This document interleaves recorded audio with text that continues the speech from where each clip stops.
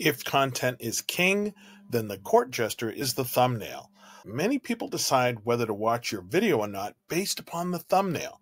And if you're like me and can't draw, you most likely go into a panic the moment you have to design a thumbnail for your video. I've had times where I spend more time on creating the thumbnail than I did making the video that I was designing it for. That stops today. I'm going to show you how to use ChatGPT to create thumbnails that look great, but more importantly, are scientifically designed to grab a viewer's attention and get them to click. Be sure to watch to the end of the video because I'm going to give you my ultimate YouTube AI thumbnail creator prompt. This is something that I spent weeks on and I'm giving to you for free, and you're soon going to be creating fantastic thumbnails in minutes.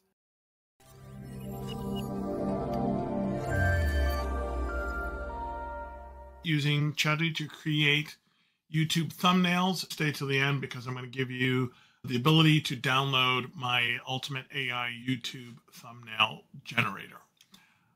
If you are into content creating, the super huge pain is coming up with the thumbnail for your video. You're ready to upload your piece to YouTube, but the YouTube thumbnail for me is one of the hardest things. I can't draw, but I know when something looks good, but I'm not able to recreate that myself. When I get to Canva, I might as well be a monkey with an atomic laser because I can see it. I know it can do it. I'm supposed to take this, decide I want to customize it.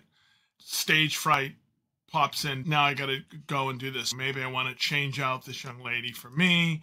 And in order to do that, I've got to find a picture of me, and then I've got to take it off, and then I got to put it on, and then I got to put the... So let's see what we can do with ChatGPT. We're going to come up with a mythical product. I'm going to show you how this evolves. Create an image for a product called Purple Shampoo. You have to be very specific in terms of what you want out of it. It's probably not going to be the right size for a YouTube thumbnail. Here we are. We're going to get a bottle of purple shampoo. I hate typing, so I'm using the speech to text feature, which is available on the Chromebook or the Windows machine. Create a thumbnail for a product called Purple Shampoo. This will be used in a YouTube video. Create me an image suitable for YouTube, having this YouTube ratio where I will be advertising a product called Purple Shampoo. Use my image, put me in there, adjust the expression on my face to look happy. Try not to distort it too much. Okay. It took the picture I gave, it's really distorted it. Some of you may not think that, and I'm going to come and find you.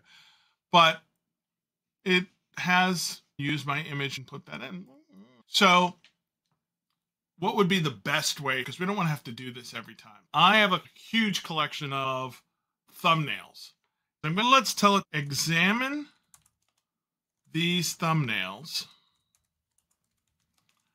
and pull out what's consistent in terms of contrasting colors, fonts, font sizes, angles, placement of people, placement of objects, products, and the ratio. I'll create a prompt where I will give you the topic and one image of me, and you will create a thumbnail that meets these specifications. I want you to do a really good job. Before you start sending emails asking me if I'm all right, it has been proven that when you praise and talk to ChatGPT, it seems to do a better job. I'm not endowing it with any kind of mental capacity. They've found that if you ask ChatGPT to do a better job, it tends to do a better job. It's now identified the key elements. It says create a thumbnail in a 16:9 ratio featuring the topic. I use the uploaded image as the main subject. It says, do you want to try this? So I'll say, sure. I'm going to add my picture. The topic is that I am selling purple shampoo, and it's the best shampoo on the market. My expression should relay my excitement. I have to try to not be egotistical and say that looks nothing like me, but I'm okay with that. I like the colors, so it used purple with the purple shampoo. That was fantastic. It came out with contrasting colors. It's got it on an angle. So for me, this is fine. I'm averaging the same amount, actually a little uptick in clicks, which is what I wanted. More importantly, I'm not making myself crazy trying to come up with a thumbnail. I've created an ultimate thumbnail creator. It's text safe so that the text doesn't go over, and it also does research based upon what you tell it. If you're doing a YouTube thumbnail, you need one for Nestle's Quick Strawberry, one of the great flavors, as opposed to banana, which I can't stand. It will go out and do things like maybe add more pink to the thumbnail because it knows it's pink. And it may even put a strawberry on me because I've asked it to add whatever accessories will help with the clickability. My goal is not take away from Canva or any of those other places. If you can use Canva and you can get a thumbnail out of it, God bless you. I just need to get a thumbnail out, and a good one, not crap. I need to get something fairly decent out so I can put on my YouTube video sooner rather than later. This is a bonus. I'm doing this late at night, and with great power comes great responsibility. I wanted to show you another way to use ChatGPT to create thumbnails, but I'm going to stress that if you do this, please do it the right way. And I'm at public domain YouTube thumbnails. I'm actually going to take a thumbnail from Wikimedia Commons. I'm going to save that public domain image. I'm going to add my own picture and upload this public domain thumbnail. Okay, replace the person in the thumbnail with my picture. Change the wording to be, please use this ethically. And what it's going to do is it's going to take that thumbnail.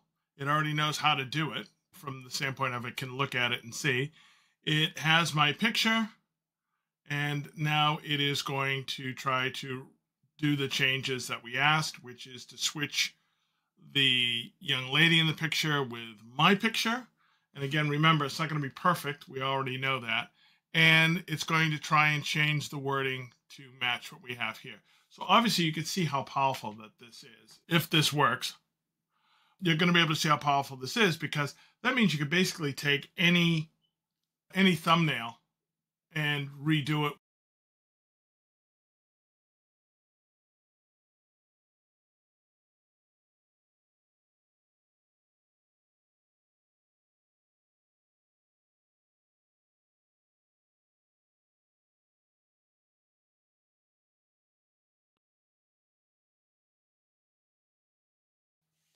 I'm going to show you how to use my ultimate YouTube AI thumbnail creator. You'll find the link in the description below. You'll get this PDF that includes the prompt and tells you how to use it. And it's going to start by asking you what the topic of your video is. And then it's going to ask you if you have a head and shoulders or a picture of yourself. That's optional. It then asks, would you like to add a facial expression? And there's a primary. You don't have to answer any of these except for the topic. and you can answer those in a regular sentence. It's then going to do some research into the colors. If you're talking about Nestle's Quick Strawberry, it's going to go and do a little bit of research on the topic to pick the right colors. Go and find something about it and then come back and give me the colors. There's a whole bunch. That's why I said I worked on this for a week so that it would work fine. So how to use this? All we do is take everything between where it says start of prompt and end of prompt. Copy that. Go into your ChatGPT. Now, I have a paid account. If you're using ChatGPT at all, you pay the $20, will you? Hit the enter key, and it will start up. What's the topic of your video? Would you like to upload a picture? I'm going to say the topic is a pig that can play blackjack and is making a lot of money at it. Then I'm going to say no image to upload. The main person should be the pig, and he should be looking very happy and rich. Of the two, I think I prefer the one, at least the one that had enough to wear a suit and a tie. So I'm going to click on I prefer this response. And at this point, I can click the download to download it. Now, you can also make some changes. So I could say, I like it, but redo and make the pig photo realistic. Oh my goodness, I love this. Now, I have noticed that when you make changes, say regenerate it again, sometimes the text goes off the edge. The very first time it will never go off the edge. The second time it does. So what I would do is I would start this again from scratch and say I want to use a photorealistic pig. So it asks, do you want to create another one? Say yes. And it will start all over again. I was able to save that picture. I've now uploaded this, and now I say the topic of the video is trying out a grilled cheese sandwich for the first time, and he really likes it. And there we go. On the comments below, let me know what tools you're using to create thumbnails and what's your longest it's taken you to create a thumbnail. My personal best is 5 hours to create a thumbnail for an 8-minute video. The thumbnail came out fantastic, but it took away from what I was really trying to do. Click the subscribe button. Be sure to check out the TheHiTechNomads podcast with Terrence. Until the next time, this is Orman Beckles, aka the HiTech Nomad,